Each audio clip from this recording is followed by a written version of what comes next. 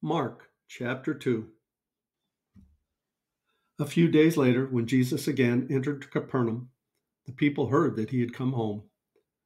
They gathered in such large numbers that there was no room left, not even outside the door, and he preached the word to them. Some men came, bringing him a paralyzed man carried by four of them. Since they could not get him to Jesus because of the crowd, they made an opening in the roof above Jesus by digging through it, and then lowered the mat the man was lying on.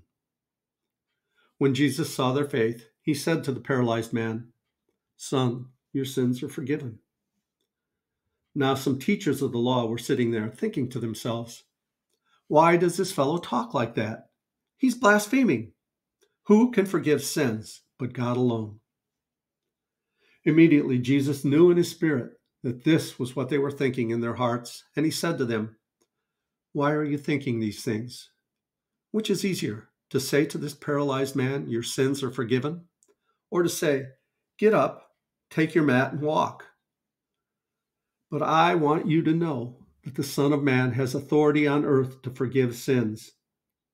So he said to the man, "I tell you, get up, take your mat and go home." He got up, took his mat, and walked out in full view of them all.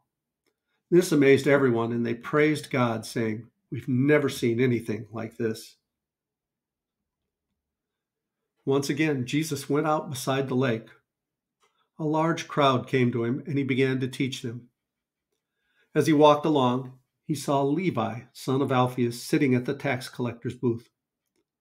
"Follow me," Jesus told him. And Levi got up and followed him. While Jesus was having dinner at Levi's house, many tax collectors and sinners were eating with him and his disciples, for there were many who followed him. When the teachers of the law, who were Pharisees, saw him eating with the sinners and tax collectors, they asked his disciples, "Why does he eat with tax collectors and sinners?" On hearing this, Jesus said to them, "It is not the healthy who need a doctor, but the sick. I've not come to call the righteous, but sinners." Now John's disciples and the Pharisees were fasting. Some people came and asked Jesus, "How is it that John's disciples and the disciples of the Pharisees are fasting, but yours are not?" Jesus answered, "How can the guests of the bridegroom fast while he is with them? They cannot, so long as they have him with them. But the time will come when the bridegroom will be taken from them, and on that day they will fast. No one sews a patch of unshrunk cloth on an old garment. Otherwise, the new piece will pull away from the old, making the tear worse.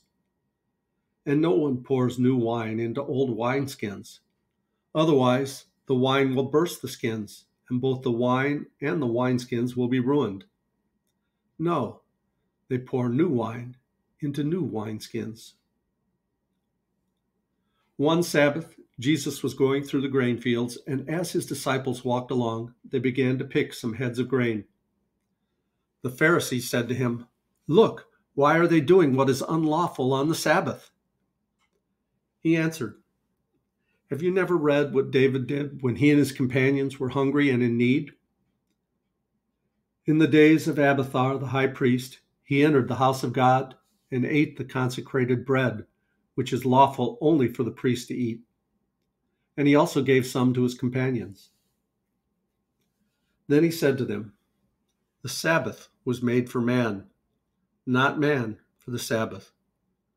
So the Son of Man is Lord even of the Sabbath."